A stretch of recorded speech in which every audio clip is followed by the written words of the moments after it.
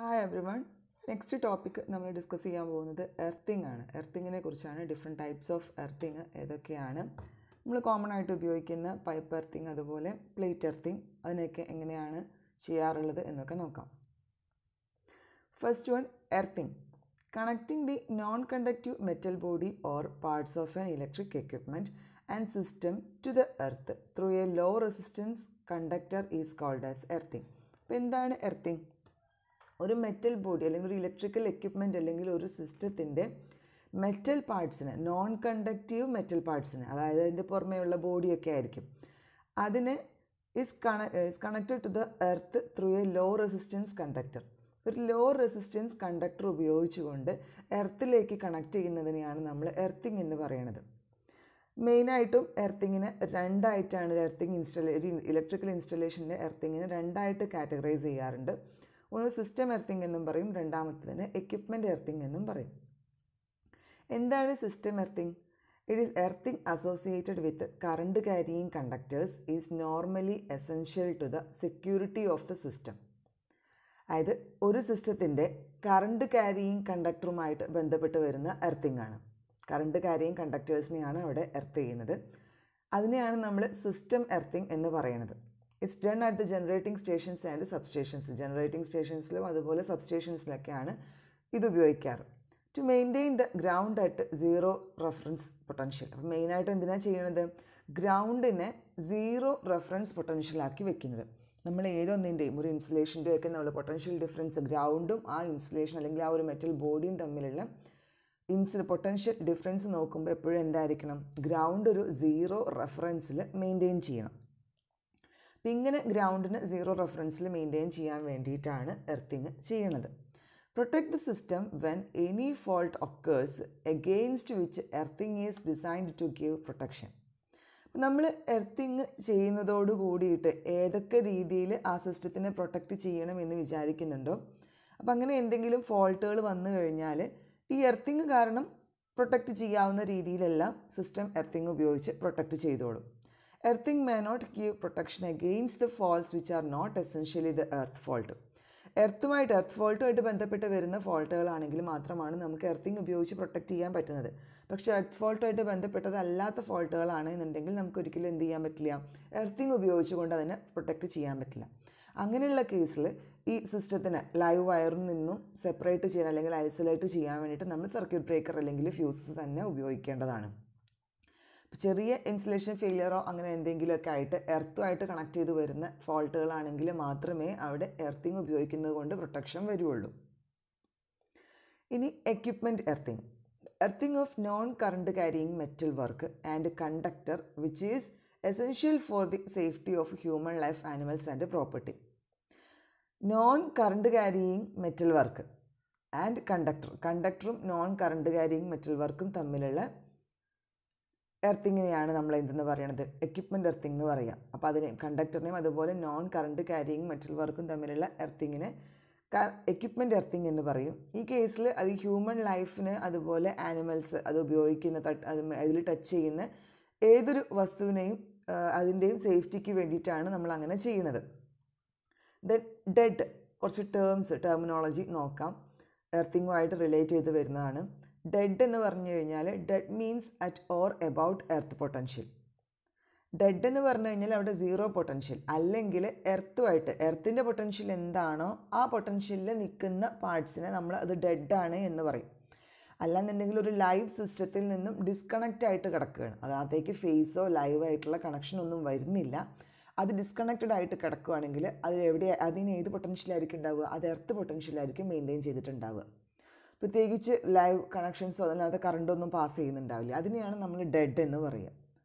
ജീവനില്ലാത്തൊരു അവസ്ഥ, അതിനകത്തേക്ക് ലൈവ് വയറുമായിട്ടുള്ള ഒരു കണക്ഷനും അതിനില്ല. എർത്ത് എന്ന് പറഞ്ഞു കഴിഞ്ഞാൽ A connection to the general mass of the earth by means of N earth electrode. Earth എന്ന് പറഞ്ഞു കഴിഞ്ഞാൽ ഒരു ബോഡിനെയോ എന്തിനെയോ ഒന്നിനെ general mass of the എർത്തിൻ്റെ general മാസിലേക്ക് ഒരു എർത്ത് ഇലക്ട്രോഡ് ഉപയോഗിച്ചിട്ടുള്ള ഒരു കണക്ഷനെയാണ് നമ്മൾ എന്തെന്ന് പറയുന്നത്? എർത്ത് എന്ന് പറയുന്നത്. Then earth continuity conductor. The conductor which connect the non-conductive metal part or body of an electrical system or equipment to the earth electrode.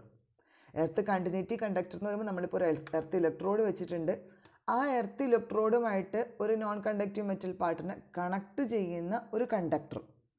അപ്പോൾ ഒരു മെറ്റൽ ബോഡിനെ നമ്മൾ എർത്ത് ചെയ്തിട്ടുണ്ട്. എർത്ത് ചെയ്തു എന്ന് പറയുമ്പം അതിനെ ഏതുമായിട്ട് കണക്ട് ചെയ്തിട്ടുണ്ടാവും? General mass of the എർത്തുമായിട്ട് connect ചെയ്തിട്ടുണ്ടാവും. ആ കണക്ട് ചെയ്യാൻ വേണ്ടി ഉപയോഗിക്കുന്ന കണ്ടക്ടറിനെയാണ് നമ്മൾ എന്തെന്ന് പറയുന്നത്? എർത്ത് കണ്ടിന്യൂറ്റി കണ്ടക്ടർ എന്ന് പറയുന്നത്. Next one earth electrode. Earth ഇലക്ട്രോഡായിട്ട് സാധാരണ ഉപയോഗിക്കാറുള്ളത് ഒരു മെറ്റൽ പ്ലേറ്റ് അല്ലെങ്കിൽ ഒരു പൈപ്പ് അല്ലെങ്കിൽ ഏതെങ്കിലും ഒരു type of conductor. Electrically connected the general mass of the earth.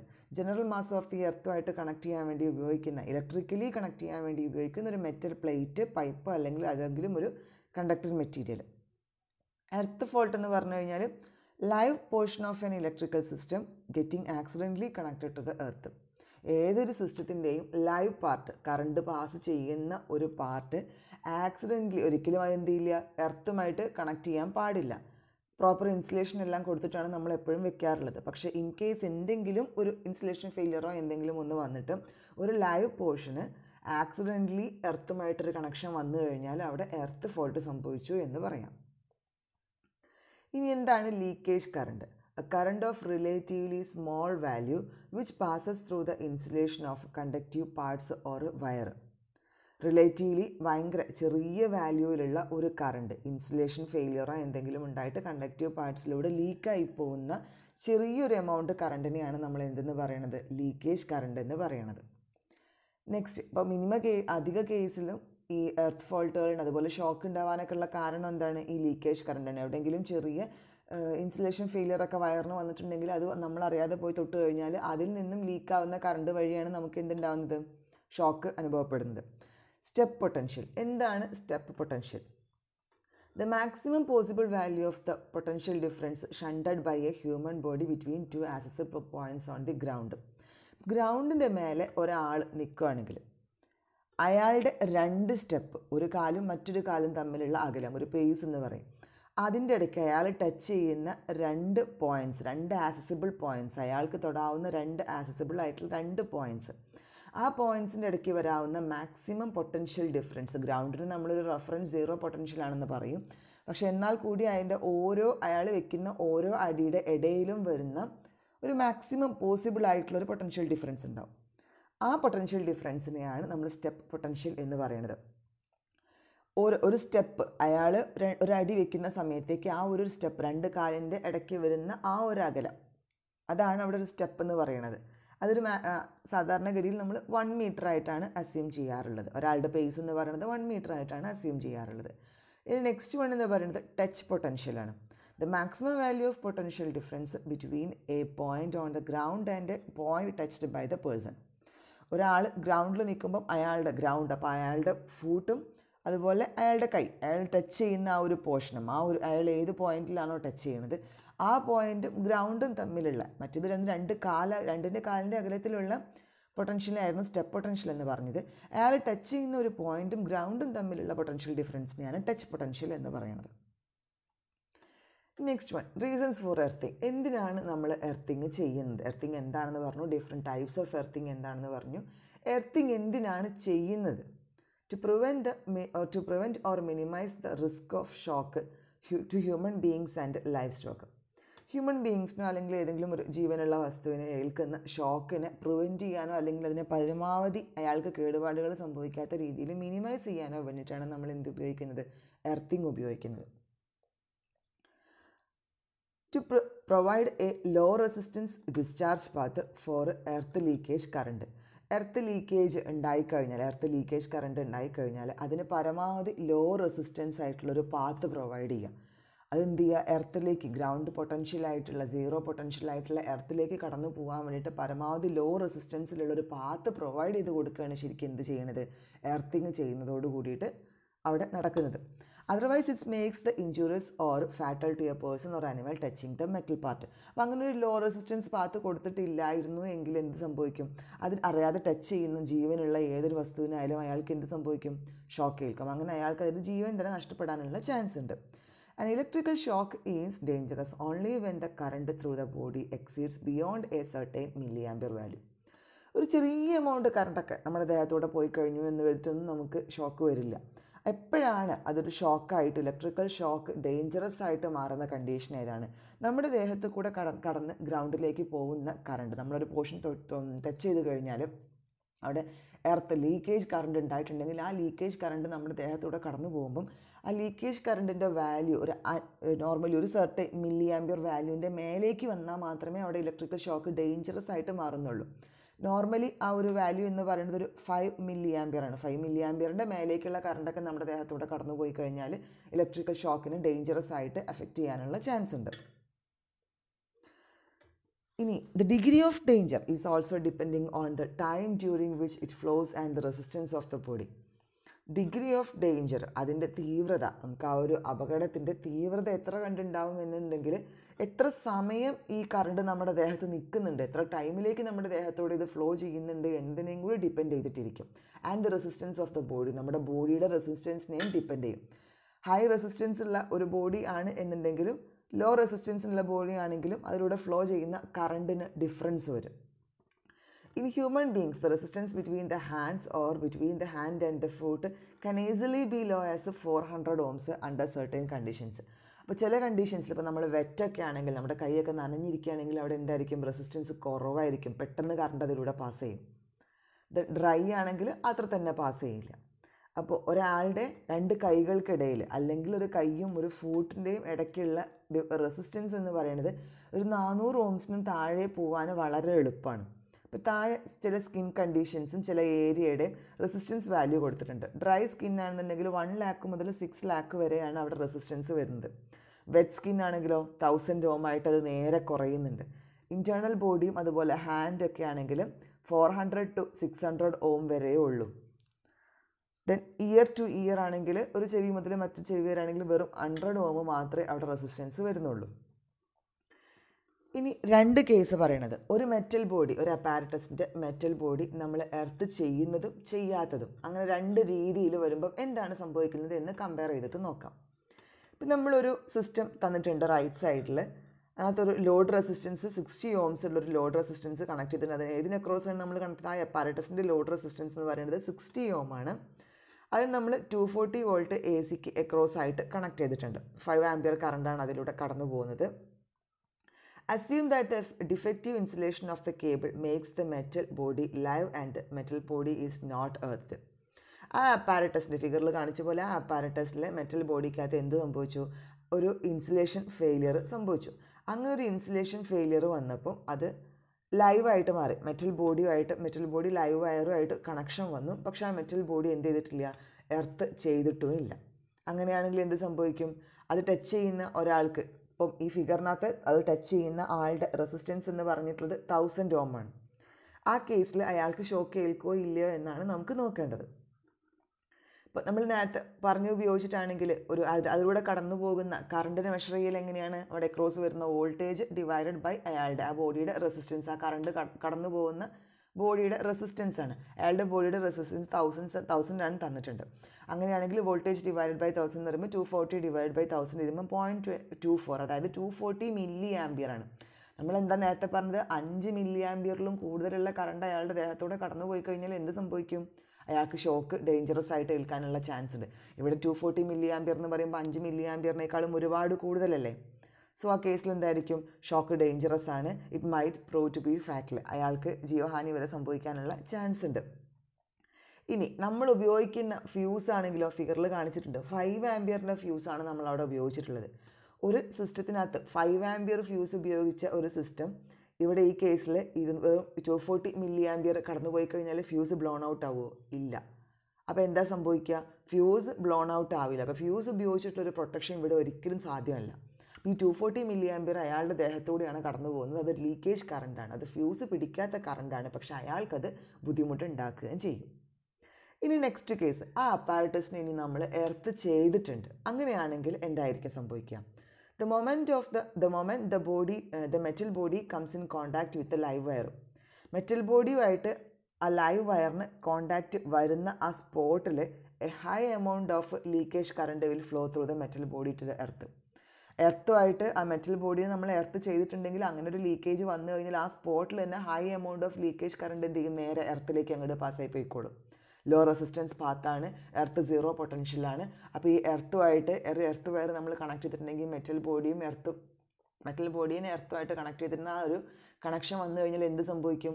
Metal ബോഡിക്കും എർത്തിനും zero പൊട്ടൻഷ്യലായിരിക്കും വരിക. അപ്പോൾ എന്ത് ചെയ്യും? ഡയറക്റ്റ് ലീക്കേജ് കറണ്ട് എർത്തിലേക്ക് അങ്ങ് പാസ് ചെയ്ത് പോയിക്കോളും. Assuming that the sum of the resistance of the main cable, metal body, earth continuity conductor and the general mass of the earth is of 10 ohm. അവിടെ സീറോയിലേക്ക് connect ചെയ്യുന്നത് കാരണം zero പൊട്ടൻഷ്യലിലേക്ക് connect ചെയ്യുന്നത് കൊണ്ട് തന്നെ ഇവിടെ എന്തായിരിക്കും? റെസിസ്റ്റൻസ് കുറവായിരിക്കും. ആ മെയിൻ കേബിൾ, അതുപോലെ metal body, earth continuity കണ്ടക്ടറും general mass of the എർത്തും ഇതെല്ലാം കൂടി സം ചെയ്ത് കഴിഞ്ഞാൽ അതിൻ്റെ ഇടയ്ക്ക് ഉണ്ടാകുന്ന റെസിസ്റ്റൻസ് എന്ന് പറയുന്നത് ഏകദേശം എത്രയേ ഉണ്ടാവുള്ളൂ? 10 ഓം വരെയൊക്കെ ഉണ്ടാവുള്ളൂ. അപ്പോൾ ആ കേസിൽ ലീക്കേജ് കറണ്ട് എത്രയായിരിക്കും? 240 ഡിവൈഡഡ് ബൈ 10, 24 ആംപിയർ ആണ് വരുന്നത്. ഹൈ എമൗണ്ട് ഓഫ് ലീക്കേജ് കറണ്ടാണ് അവിടെ വരുന്നത്. ഈ കേസിൽ 5 ആംപിയർ ഫ്യൂസ് ഉപയോഗിച്ച് കഴിഞ്ഞാൽ ബ്ലോൺ ഔട്ട് ആയി പോയില്ലേ? 5 ആംപിയർ ഫ്യൂസിനേക്കാളും എത്രയോ കൂടുതൽ കറണ്ടാണ് 24 ആംപിയർ വരുന്നത്. സോ 5 ആംപിയർ ഫ്യൂസ് ആ ഒരു ഷോക്ക് വരുന്ന സ്പോട്ടിൽ തന്നെ 5 ആംപിയർ ഫ്യൂസ് ബ്ലോൺ ഔട്ട് ആയി പോകും. അങ്ങനെ ഒരു ലീക്കേജ് വന്നു കഴിഞ്ഞാൽ the person will not get A shock. ഇവിടെ എന്ത് ചെയ്യില്ല? പേഴ്സണിന് ഷോക്ക് ഏൽക്കില്ല. കാരണം എന്താണ്? ആ ഫ്യൂസ് ഓപ്പറേറ്റ് ചെയ്യുന്നതിൻ്റെ മുമ്പ് തന്നെ മെറ്റൽ ബോഡിയും എർത്തും തമ്മിൽ കണക്ഷൻ വരും. സീറോ പൊട്ടൻഷ്യലായിട്ടുള്ള എർത്തുമായിട്ട് മെറ്റൽ ബോഡിക്ക് കണക്ഷൻ വന്നു കഴിഞ്ഞാൽ മെറ്റൽ ബോഡിയുടെയും എർത്തിൻ്റെയും ഇടയ്ക്ക് പൊട്ടൻഷ്യൽ എത്രയായി മാറും? 0 ആയിട്ട് മാറും. സോ അതിനിടയ്ക്ക് ഒരാൾ പോയിട്ട് ടച്ച് ചെയ്ത് കഴിഞ്ഞാൽ അയാളുടെയും അതിൻ്റെയും ഗ്രൗണ്ടിൻ്റെയും ഇടയ്ക്കായിട്ടൊരു പൊട്ടൻഷ്യൽ ഡിഫറൻസ് വരാത്തത് കൊണ്ട് തന്നെ അയാൾക്ക് എന്ത് സംഭവിക്കില്ല? ഷോക്ക് ഏൽക്കില്ല. ദെൻ അടുത്തതായിട്ട് ഡിസ്കസ് ചെയ്യുന്നത് 2 ടൈപ്പ് ഓഫ് എർത്ത് ഇലക്ട്രോഡുകളാണ്. നമ്മൾ എർത്ത് ചെയ്യുക എന്ന് പറഞ്ഞു. എർത്ത് ചെയ്യാൻ വേണ്ടി നമ്മൾ ഉപയോഗിക്കുന്ന എർത്ത് ഇലക്ട്രോഡുകൾ 2 രീതിയിൽ വരാറുണ്ട്. ഒന്ന് road and pipe electrode. Road ഇലക്ട്രോഡും അതുപോലെ പൈപ്പ് ഇലക്ട്രോഡുകളും നമുക്ക് ഉപയോഗിക്കാം. രണ്ടാമത്തതായിട്ട് പ്ലേറ്റ് ഇലക്ട്രോഡുകളും ഉപയോഗിക്കാം. അപ്പോൾ ഇത് രണ്ടും ഉപയോഗിച്ചിട്ട് 2 രീതിയിൽ 2 സാഹചര്യങ്ങളിലാണ് ശരിക്കും എർത്തിങ് ഉപയോഗിക്കാറുള്ളത്. റോഡ് ആൻഡ് പൈപ്പ് ഇലക്ട്രോഡിൻ്റെ എർത്തിങ് എങ്ങനെയാണ് ചെയ്യുന്നത്? അതിനകത്ത് വരുന്ന സ്പെസിഫിക്കേഷൻസും ബാക്കി കാര്യങ്ങളൊക്കെ എങ്ങനെയാണെന്ന് നോക്കാം. ഇവിടെയാണെങ്കിൽ electrodes are made of metal road or pipe. Metal road അല്ലെങ്കിൽ പൈപ്പ് ഉപയോഗിച്ചിട്ടാണ് ഇലക്ട്രോഡ്സിനെ നിർമ്മിച്ചിട്ടുള്ളത്. Having A clean surface, not covered by paint, enamel or other poorly conducting material. ഇവിടെ ഈ റോഡ് അല്ലെങ്കിൽ പൈപ്പിന് നമ്മൾ എന്ത് ചെയ്യും? അതിൻ്റെ സർഫസ് എപ്പോഴും ക്ലീൻ ആയിരിക്കും. അങ്ങനെ നോൺ കണ്ടക്റ്റീവ് ആയിട്ടുള്ള ഒരു മെറ്റീരിയൽ ഉപയോഗിച്ചിട്ടും അല്ലെങ്കിൽ പുവർലി കണ്ടക്റ്റീവ് ആയിട്ടുള്ള മെറ്റീരിയൽ, ഇപ്പോൾ പെയിൻറ്റ്, ഇനാമലൊക്കെ പുവർലി കണ്ടക്റ്റീവ് മെറ്റീരിയലാണ്. അപ്പോൾ ഈ പുവർലി കണ്ടക്റ്റീവ് മെറ്റീരിയൽ ഉപയോഗിച്ച് നമ്മൾ ഒരിക്കലും അതിനെ പെയിൻറ്റ് ചെയ്യുകയോ അതിനെ കവർ ചെയ്യുകയോ ഒന്നും ചെയ്തിട്ടുണ്ടാവില്ല. എപ്പോഴും ക്ലീൻ സർഫസ് ആയിട്ട് കണ്ടക്റ്റീവായിട്ട് തന്നെ ആ ഇലക്ട്രോഡിനെ മെയിൻറ്റെയിൻ ചെയ്യേണ്ടതാണ്. എന്നാൽ മാത്രമേ അതിന് റെസിസ്റ്റൻസ് പ്രൊവൈഡ് ചെയ്യുള്ളൂ. മറ്റൊന്നാകുമ്പോൾ ഇൻസുലേഷൻ പ്രോപ്പർട്ടി കൊടുക്കും പെയിൻറ്റ് ചെയ്ത് കഴിഞ്ഞാൽ. സോ ഇൻസുലേഷൻ പ്രോപ്പർട്ടി ഒന്നും കൊടുക്കാതെ പെയിൻറ്റ് ചെയ്യാതെ ഡയറക്റ്റ് അതിനെ ജനറൽ മാസമായിട്ട് കണക്ട് ചെയ്യുന്ന സമയത്ത് അതിന് പരമാവധി റെസിസ്റ്റൻസ് കുറയ്ക്കണം. റോഡ് ഇലക്ട്രോഡ് ആണെങ്കിൽ സ്റ്റീൽ ഉപയോഗിക്കാം, ഗാൽവനൈസ്ഡ് അയൺ അതായത് GI റോഡുകൾ നമുക്ക് ഉപയോഗിക്കാൻ പറ്റും. അങ്ങനെയാണെങ്കിൽ അതിൻ്റെ സൈസ് എങ്ങനെയായിരുന്നു? അറ്റ്ലീസ്റ്റ് 16 mm ഡയമീറ്റർ ഉള്ള GI അല്ലെങ്കിൽ സ്റ്റീൽ റോഡുകളാണ് ഉപയോഗിക്കേണ്ടത്. കോപ്പർ ആണെങ്കിൽ അറ്റ്ലീസ്റ്റ് 12.5 mm ഡയമീറ്റർ ഉണ്ടായിരിക്കണം. ഇനി പൈപ്പ് ഇലക്ട്രോഡ് ആണെങ്കിലോ GIയും അതുപോലെ സ്റ്റീലിലും വരും, കോപ്പറിലും വരും. GI ഒരു സ്റ്റീലാണെന്നുണ്ടെങ്കിൽ പൈപ്പ് ഇലക്ട്രോഡ് ആണെങ്കിൽ അതിൻ്റെ 38 mm ആണ് അതിൻ്റെ ഇൻറ്റേർണൽ ഡയമീറ്റർ. 38 mm കുറയാൻ പാടില്ല. കോപ്പർ ആണെങ്കിൽ 100 mm ഇൻറ്റേർണൽ ഡയമീറ്റർ കുറയാൻ പാടില്ല. As far as practicable embedded in earth below the permanent moisture level. ഇപ്പോൾ പെർമനൻ്റ് ആയിട്ടൊരു മോയ്സ്ചർ ലെവൽ ഉണ്ടാവും അപ്പം എർത്തിൽ വെള്ളമൊക്കെ നിന്നിട്ട്. സോ ആ ഒരു മോയ്സ്ചർ ലെവലിനേക്കാളും താഴേക്ക് കഴിയണതും അതിൻ്റെ താഴേക്കായിട്ട് പൈപ്പ് ഇലക്ട്രോഡുകൾ ഫിക്സ് ചെയ്യാൻ വേണ്ടിയിട്ട് ശ്രദ്ധിക്കുക. The length of the rod and pipe electrodes shall not be less than 2.5 meter. അപ്പോൾ ഇവിടെ ഒരു ഫിഗർ പ്രൊവൈഡ് ചെയ്തിട്ടുണ്ട്. നമ്മൾ വെച്ചിട്ടുള്ള പൈപ്പ് ഇലക്ട്രോഡ് ഫിഗറിനകത്ത് കാണാം. പൈപ്പ് ഇലക്ട്രോഡ് വെച്ചിട്ടുണ്ട്. ഈ പൈപ്പ് ഇലക്ട്രോഡിൻ്റെ ഹൈറ്റ് എന്ന് പറയുന്നത് എങ്ങനെയാണ്? മിനിമം 2.5 മീറ്റർ എങ്കിലും വേണം. ഒരു പൈപ്പ് ഇലക്ട്രോഡ് അല്ലെങ്കിൽ റോഡ് ഇലക്ട്രോഡിൻ്റെ ലെങ്ത് എന്ന് പറയുന്നത് മിനിമം 2.5 മീറ്റർ എങ്കിലും വേണം. Pipe and rods shall be driven to a depth of at least 2.5 meter. അതായത് 2.5 മീറ്റർ ലെങ്ത്തിലെങ്കിലും താഴേക്ക് അത് എന്ത് ചെയ്യണം? അടിച്ച് ഇറക്കേണ്ടതാണ്. And if rock is encountered at A depth of less than 2.5 meter, the electrodes may be buried inclined to the vertical. Still it shall be have at least 2.5 meter. ഇനിയിപ്പോൾ നമ്മൾ ഈ pipe അല്ലെങ്കിൽ electrode ഇറക്കുന്ന സ്ഥലത്ത് അത് rock കൂടുതലായിട്ടുള്ള സ്ഥലമാണ്, നമുക്ക് ഡയറക്റ്റ് മണ്ണിലേക്ക് റൈറ്റ് ആംഗിളിൽ ഇറക്കാൻ പറ്റില്ല എന്നുണ്ടെങ്കിൽ എന്ത് ചെയ്യണം? റോക്ക് കൂടുതലായിട്ടുള്ള ഏരിയ ആണെങ്കിൽ റോക്കിനെ ഒഴിവാക്കിയിട്ട് അതിനെ സ്ലാൻഡിങ് ആയിട്ട് ഇൻക്ലൈൻഡ് ആയിട്ട് തന്നെ വെർട്ടിക്കലായിട്ട് നമുക്കതിനെ വെറി ചെയ്യാൻ പറ്റില്ല. അപ്പോൾ ഇൻക്ലൈൻഡ് ആയിട്ട് നമുക്കതിനെ ഇറക്കി കൊടുക്കാം. അങ്ങനെ ഇൻക്ലൈൻഡ് ആയിട്ട് ഇറക്കുകയാണെങ്കിൽ പോലും അതിൻ്റെ ലെങ്ത് എന്ന് പറയുന്നത് ചുരുങ്ങിയത് 2.5 മീറ്റർ തന്നെ ഉണ്ടായിരിക്കണം. The inclination not more than 300 from its vertical. 30 degree from its vertical. അപ്പോൾ ഒരു ഇൻക്ലിനേഷൻ എന്ന് പറഞ്ഞു കഴിഞ്ഞാൽ വേർട്ടിക്കൽ നിന്നും ഒരു 30 ഡിഗ്രിയിലും കൂടുതൽ ഒരിക്കലും അതിൻ്റെ ചരിവ് വരാൻ പാടില്ല. The pipes or rods as far as possible shall be of one piece. കഴിയുന്നതും പൈപ്പും റോഡും ഒറ്റ പീസായിട്ട് ഉപയോഗിക്കുക. ഇനി അങ്ങനെ ഡീപ്ലി നമ്മൾ ഭയങ്കര ആഴത്തിൽ ഇറക്കുന്ന പീസുകളാണ്, അത് നമുക്ക് ഒറ്റ പീസായിട്ട് ഉപയോഗിക്കാൻ പറ്റില്ല എന്നുണ്ടെങ്കിൽ സെക്ഷൻസ് ആയിട്ട് ഉപയോഗിക്കുകയാണെങ്കിൽ എപ്പോഴും സ്ക്രൂഡ് കപ്ലിംഗ് ഉപയോഗിച്ചിട്ട് ജോയിൻ ചെയ്യണം ഈ ഓരോ സെക്ഷൻസിനെ. ഒരിക്കലും നമ്മൾ ഉപയോഗിക്കുന്ന കപ്ലിങ്ങിൻ്റെ diameter of the coupling should not be greater than that of the rods which it connects together. രണ്ട് റോഡുകളെ നമ്മൾ കണക്ട് ചെയ്യുകയാണെങ്കിൽ, സെക്ഷൻസ് ആയിട്ട് ഉപയോഗിക്കുന്ന റോഡുകളെ കണക്ട് ചെയ്യുകയാണ് കപ്പിൾ ഉപയോഗിച്ചിട്ട് എന്നുണ്ടെങ്കിൽ ഒരിക്കലും ഈ കപ്ലിങ്ങിൻ്റെ ഡയമീറ്റർ എന്ന് പറയുന്നത് ഈ പൈപ്പിൻ്റെ ഡയമീറ്റർ അല്ലെങ്കിൽ റോഡിൻ്റെ ഡയമീറ്ററിനേക്കാളും കൂടുതലാവാൻ പാടില്ല. പിന്നത്താണ് പൈപ്പ് എർത്തിങ്ങിൻ്റെ ഫിഗറാണ് കാണിച്ചിട്ടുള്ളത്. മേലെ നിന്നും ഒരു ഇത്രയും ഹൈറ്റിനകത്ത് 1.5 മീറ്റർ എങ്ങാനും താഴേക്കായിട്ടാണ് നമ്മൾ ഈ എർത്തിങ് ചെയ്തിട്ടുള്ളത്. റോഡിൻ്റെ ലെങ്ത് എന്ന് പറയുന്നത് 2.5 മീറ്റർ. ഇതിലെല്ലാം MM-ലാണ് തന്നിട്ടുള്ളത്. അപ്പോൾ 2500 ആണ് മിനിമം MM വന്നിട്ടുള്ളത്. മിനിമം 2500 നമ്മൾ മെയിൻറ്റെയിൻ ചെയ്യണം. ഇനി പൈപ്പ് ഇലക്ട്രോഡിൻ്റെ താഴെ പൈപ്പ് ഇലക്ട്രോഡ് ഇറക്കി വെച്ച ഭാഗത്തേക്ക് റെസിസ്റ്റൻസിനെ വീണ്ടും കുറയ്ക്കാൻ വേണ്ടിയിട്ടാണ് എന്ത് ചെയ്യുന്നത്? അതിൻ്റെ ചുറ്റും ഭാഗത്തായിട്ട് നമ്മൾ പരമാവധി റെസിസ്റ്റൻസ് കുറച്ച് കൊടുത്താൽ മാത്രമേ ഗ്രൗണ്ട് പൊട്ടൻഷ്യൽ 0യിലേക്ക് കറണ്ട് പാസ് ചെയ്ത് പോവുള്ളൂ. ഒരു ലെയർ ചാർക്കോൾ, രണ്ടാമത്തെ ലെയർ സോൾട്ട്, അങ്ങനെ മാറി മാറി ഓരോ ലെയറായിട്ട് ഉപയോഗിച്ചിട്ടുണ്ട്. അപ്പോൾ നമ്മൾ താഴേക്ക് ഉപയോഗിച്ചിട്ടുള്ളത് ഏതാണ്? GI പൈപ്പാണെങ്കിൽ GI പൈപ്പിൻ്റെ 38 mm ഒരു പൈപ്പാണ് താഴെ ഉപയോഗിച്ചിട്ടുള്ളത്. അതിനകത്ത് ഹോൾസ് പ്രൊവൈഡ് ചെയ്തിട്ടുണ്ട്. ഹോൾസുകൾ തമ്മിൽ 150 mm ഗ്യാപ്പ് കൊടുത്തിട്ടുണ്ട്. സൈഡിലുള്ള ഹോളും നടുക്കുള്ള ഹോളും തമ്മിൽ ഒരു 75 mm ഗ്യാപ്പാണ് കൊടുത്തിട്ടുള്ളത്. ഇനി ആ ഹോളിൻ്റെ സെക്ഷൻ എന്ന് പറയുന്നത് 12 mm ഡയമീറ്ററുള്ള ഹോളുകളാണ് പൈപ്പിൽ പ്രൊവൈഡ് ചെയ്തിട്ടുള്ളത്. ദെൻ ഈ നമ്മൾ എന്ത് ചെയ്യും? അതിൻ്റെ മേലേക്കുള്ള പോർഷൻ ഒരു 19 mm GI പൈപ്പാണ് ഉപയോഗിച്ചിട്ടുള്ളത്. GI വാഷർ അതുപോലെ ചെക്ക് നെറ്റുകളൊക്കെ ഉപയോഗിച്ചിട്ടുണ്ട്. ഫണൽ, മേലെ ഒരു ഫണൽ ഉപയോഗിച്ചിട്ടുണ്ട്.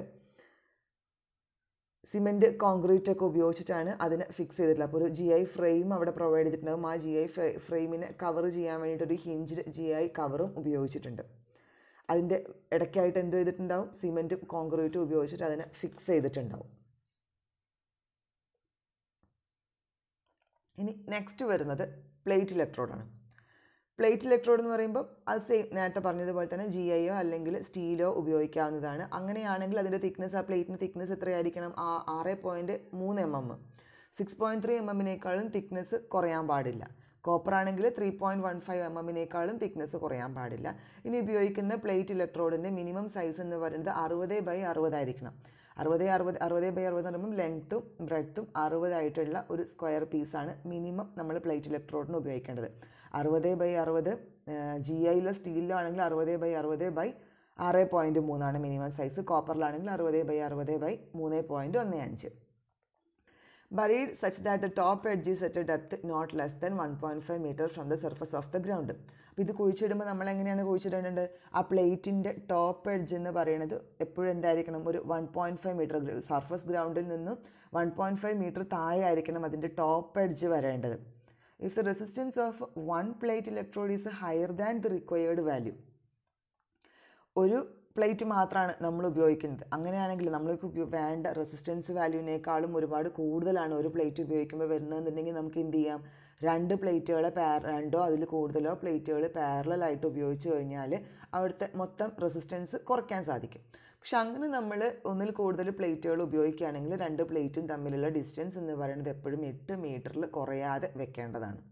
8 മീറ്ററിലും കുറയാതെ വേണം നമ്മൾ അതിൻ്റെ പ്ലേറ്റിൻ്റെ ഗ്യാപ്പ് കൊടുക്കാനായിട്ട്. എപ്പോഴും ഈ പ്ലേറ്റ് വെർട്ടിക്കലായിട്ട് തന്നെ ഫിക്സ് ചെയ്യേണ്ടതാണ്. ഇനി ഇത് ഉപയോഗിക്കുന്നത് എവിടെയാണ്? കറണ്ട് ക്യാരിയിങ് കപ്പാസിറ്റി ഒരു പ്രൈം കൺസിഡറേഷനായിട്ട് നമ്മൾ മെയിൻ കൺസിഡറേഷനായിട്ട് കറണ്ട് ക്യാരിയിങ് കപ്പാസിറ്റി ഉപയോഗിക്കുന്ന സ്ഥലങ്ങളിലാണ് ഉപയോഗിക്കാറുള്ളത്. സബ് സ്റ്റേഷനിലും അതുപോലെ ജനറേറ്റിംഗ് സ്റ്റേഷനിലൊക്കെ മെയിനായിട്ട് ഉപയോഗിക്കുന്നത് പ്ലേറ്റ് എർത്തിങ് ആണ്. If necessary plate electrode shall have A GI water pipe buried vertically and adjacent to the electrode. ചില കേസിൽ ആവശ്യമായിട്ട് വരികയാണെങ്കിൽ റെസിസ്റ്റൻസ് കുറയ്ക്കാനൊക്കെ ആവശ്യമായിട്ട് വരികയാണെങ്കിൽ നമ്മൾ പ്ലേറ്റിന് അല്ലെങ്കിൽ പ്ലേറ്റ് ഇലക്ട്രോഡിന് പാരലായിട്ട് അല്ലെങ്കിൽ അതിന് അഡ്ജസൻ്റ് ആയിട്ട് വെർട്ടിക്കലി നമ്മൾ എന്ത് ചെയ്യും, ഒരു GI വാട്ടർ പൈപ്പ് ബറി ചെയ്യാറുണ്ട് ഇലക്ട്രോഡിന് അഡ്ജസൻ്റ് ആയിട്ട്. അങ്ങനെ നമ്മൾ പൈപ്പ് വെക്കുകയാണെങ്കിൽ ആ പൈപ്പിൻ്റെ ടോപ്പ് പോർഷൻ സർഫസിൻ്റെ മേലേക്ക് നമ്മുടെ ഗ്രൗണ്ട് സർഫസിൻ്റെ മേലേക്ക് ഒരു 5 സെൻറ്റിമീറ്റർ, മിനിമം 5 സെൻറ്റിമീറ്റർ എങ്കിലും ഗ്രൗണ്ടിൻ്റെ മേലേക്ക് ആ പൈപ്പ് തള്ളി നിൽക്കണം. വാട്ടർ പൈപ്പാണ്. അപ്പോൾ നമ്മൾ മഴയൊക്കെ പെയ്യുമ്പോൾ അതിനകത്തോട്ട് വെള്ളം ഇറങ്ങും, കുഴപ്പമില്ല. 5 സെൻറ്റിമീറ്റർ എങ്കിലും അത് മേലേക്ക് തള്ളി നിൽക്കണം. പക്ഷെ ഒരിക്കലും 10 സെൻറ്റിമീറ്ററിനേക്കാളും കൂടുതൽ അതിൻ്റെ ലെങ്ത്ത് കൂടാനും പാടില്ല. ഇനി internal diameter of the pipe, ആ ഉപയോഗിക്കുന്ന പൈപ്പിൻ്റെ ഇൻറ്റേർണൽ ഡയമീറ്റർ എന്ന് പറയുന്നത് ഉള്ളിലെ ഡയമീറ്റർ 5 സെൻറ്റിമീറ്ററിലും ചുരുങ്ങിയത് 5 സെൻറ്റിമീറ്റർ വേണം. പക്ഷേ 10 സെൻറ്റിമീറ്ററിനേക്കാളും കൂടാനേ പാടില്ല. The length of the pipe, if under the earth surface, shall be such that it should be able to reach the center of the plate. നമ്മൾ അങ്ങനെ ഒരു പ്ലേറ്റ് ഉപയോഗിക്കുകയാണെങ്കിൽ പറഞ്ഞതുപോലെ ഗ്രൗണ്ട് സർഫസിൻ്റെ മേലേക്ക് 5 സെൻറ്റിമീറ്റർ തള്ളി നിൽക്കുകയും വേണം. ചുരുങ്ങിയത് നമ്മൾ ഉപയോഗിക്കുന്ന ഒരു 1.5 മീറ്റർ താഴേക്ക് നമ്മൾ വെച്ചിട്ടുള്ള പൈപ്പിൻ്റെ നടുഭാഗത്ത് വരെ, മിഡിൽ വരെ, സെൻറ്ററിൽ വരെ എത്താനുള്ളൊരു ലെങ്ത് എങ്കിലും ഈ പൈപ്പിന് വേണം. പക്ഷെ ഒരിക്കലും ആ pipe bottom edge of the പ്ലേറ്റിൻ്റെ bottom എഡ്ജിനേക്കാളും താഴേക്ക് പോകാനും പാടില്ല. ഇതാണ് പ്ലേറ്റ് എർത്തിങ്ങിൻ്റെ ഫിഗർ കൊടുത്തിട്ടുള്ളത്. നമുക്ക് കാണാം താഴെ നമ്മൾ ഉപയോഗിച്ചിട്ടുള്ള പ്ലേറ്റ് 60x60 1.5 mm. അത് GI പൈപ്പാണെങ്കിൽ, GI പ്ലേറ്റ് ആണെങ്കിൽ ഒരു 6.3 mm സൈസ്, അതല്ല എന്ന് അതിൽ ഫിഗറിൽ കാണിച്ചിട്ടുണ്ട്. 6.3 mm GI പ്ലേറ്റുകളാണ് ഉപയോഗിക്കുന്നത്. കോപ്പർ ആണെങ്കിൽ 3.15 mm തിക്നെസ്സുള്ള കോപ്പർ പ്ലേറ്റ് ഉപയോഗിക്കും. ഇനി ആ കോപ്പർ പ്ലേറ്റിൻ്റെ ചുറ്റുമായിട്ട് എന്ത് ചെയ്തിട്ടുണ്ട്, ഒരു 15 mm, ഒരു 15 സെൻറ്റിമീറ്റർ, സോറി ഇവിടെ mm അല്ല, 15 സെൻറ്റിമീറ്റർ അല്ലെങ്കിൽ തിക്നെസ്സിൽ എന്ത് ചെയ്തിട്ടുണ്ട്, ചാർക്കോൾ ഉപയോഗിച്ച് ഫില്ല് ചെയ്തിട്ടുണ്ട്. റെസിസ്റ്റൻസ് കുറയ്ക്കാൻ വേണ്ടിയിട്ടാണ് അങ്ങനെ ചെയ്യുന്നത്. എന്നിട്ട് ഈ പ്ലേറ്റിന് നേരെ മേലെ 19 mm GI പൈപ്പ് ഉപയോഗിച്ചിട്ടാണ് മേലേക്ക് കണക്ഷൻ കൊടുത്തിട്ടുള്ളത്. ആ മേലെ കൊടുക്കുന്ന ഭാഗത്ത് വയർ മെഷ് ഉപയോഗിച്ചതിന് ചുറ്റുഭാഗത്തായിട്ട് സിമെൻറ്റ് ഉപയോഗിച്ച് കോൺക്രീറ്റ് ചെയ്തിട്ടുണ്ട്. ഹിഞ്ച് GI ഫ്രെയിമിന് നേരത്തെ ചെയ്തതുപോലെ തന്നെ GI കവർ ഉപയോഗിച്ച് ഹിഞ്ച് ചെയ്ത് വെച്ചിട്ടുണ്ട്. ആ ഒരു ഉപയോഗിച്ച സിമെൻറ്റ് അല്ലെങ്കിൽ കോൺക്രീറ്റ് ഉപയോഗിച്ചിട്ടാണ് അതിൻ്റെ ചുറ്റുഭാഗം ഫിക്സ് ചെയ്ത് വെച്ചിട്ടുള്ളത്.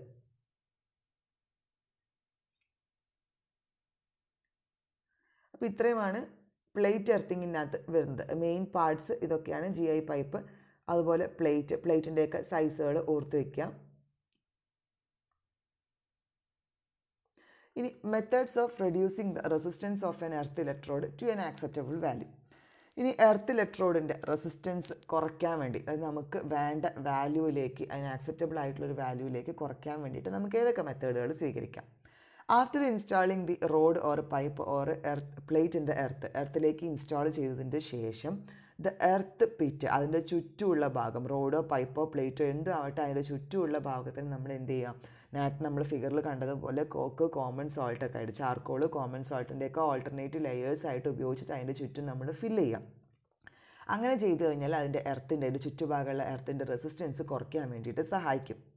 ഇനി എർത്ത് പിറ്റിൽ ആ ഒരു നമ്മൾ ട്രീറ്റ് ചെയ്ത എർത്ത് പിറ്റിനകത്ത് വെള്ളം ഒഴിച്ചു കൊടുക്കുക. ഒരു ഇൻ്റർവെല്ലിനകത്ത് നമ്മൾ ഗ്യാപ്പ് ഇട്ടിട്ട് റിപ്പീറ്റഡ് ഇൻ്റർവെൽസിൽ വെള്ളം ഒഴിച്ചു കൊടുത്തു കഴിഞ്ഞാലും ഇതുപോലെ എർത്ത് ഇലക്ട്രോഡിൻ്റെ റെസിസ്റ്റൻസ് കുറയ്ക്കാൻ വേണ്ടി സാധിക്കും. ഇനി എർത്ത് ഇലക്ട്രോഡിൻ്റെ റെസിസ്റ്റൻസ് കുറവാണെങ്കിൽ ഒന്നിൽ കൂടുതൽ എർത്ത് ഇലക്ട്രോഡുകളെ പാരലായിട്ട് ഉപയോഗിച്ച് കഴിഞ്ഞാലും എന്ത് സംഭവിക്കും, ഇൻ എഫക്റ്റ് പാരലലി നമ്മൾ റെസിസ്റ്റൻസ് കണക്ട് ചെയ്ത് കഴിഞ്ഞാൽ റെസിസ്റ്റൻസിൻ്റെ വാല്യൂ കുറയും. 2 അഡ്ജസൻറ്റ് ഇലക്ട്രോഡ്സിൻ്റെ ഗ്യാപ്പ് എന്തായിരിക്കണം, not less than the twice length of the ഇലക്ട്രോഡിൻ്റെ 2 മടങ്ങിൽ കുറവായിട്ട് ഒരിക്കലും വരാൻ പാടില്ല. ഏതായാലും twice the length of the electrode എപ്പോഴും ഉണ്ടായിരിക്കണം, അത് രണ്ടും തമ്മിലുള്ള ഗ്യാപ്പ്. ഇനി സോൾഡറിങ് ദ എർത്ത് എർത്തിലെ കണക്ഷൻസൊക്കെ എന്ത് ചെയ്യുക, സോൾഡർ ചെയ്യുക, അല്ലെങ്കിൽ നോൺ ഫെറസ് ക്ലാമ്പുകൾ ഉപയോഗിച്ചിട്ട് ചെയ്യുകയാണെങ്കിലും എർത്തിൻ്റെ റെസിസ്റ്റൻസ് നമുക്ക് കുറയ്ക്കാനായിട്ട് സാധിക്കും. Avoid the rest in the earth electrode connections, എർത്തിൻ്റെ ഇലക്ട്രോഡിൽ വരുന്ന കണക്ഷൻസിനൊക്കെ പരമാവധി അതിന് ഇലക്ട്രിക്കൽ കണക്ഷൻസ് പ്രൊവൈഡ് ചെയ്യാൻ വേണ്ടിയിട്ട് അതിൻ്റെ ഇടയ്ക്ക് വരുന്ന തുരുമ്പൊക്കെ നമ്മൾ സമയത്തിന് എന്ത് ചെയ്യണം, റിമൂവ് ചെയ്ത് കളയണം. അങ്ങനെ തുരുമ്പൊന്ന് റിമൂവ് ചെയ്ത് കളഞ്ഞിട്ടില്ല എന്നുണ്ടെങ്കിൽ 2 പൈപ്പിൻ്റെ കണക്ഷൻസ് തമ്മിൽ എന്ത് ചെയ്യില്ല, ഒരിക്കലും പ്രോപ്പറായിട്ടുള്ള ഇലക്ട്രിക്കൽ കണക്ഷൻ വരില്ല. അപ്പോൾ എന്ത് ചെയ്യും, അവിടെ റെസിസ്റ്റൻസ് കൂടാനുള്ള ചാൻസ് ഉണ്ട്. സോ അങ്ങനെ റെസിസ്റ്റൻസ് കൂടാതിരിക്കാൻ വേണ്ടിയിട്ട് റെസ്റ്റൊക്കെ റിമൂവ് ചെയ്ത് ക്ലീൻ ചെയ്ത് വെക്കുക എപ്പോഴും.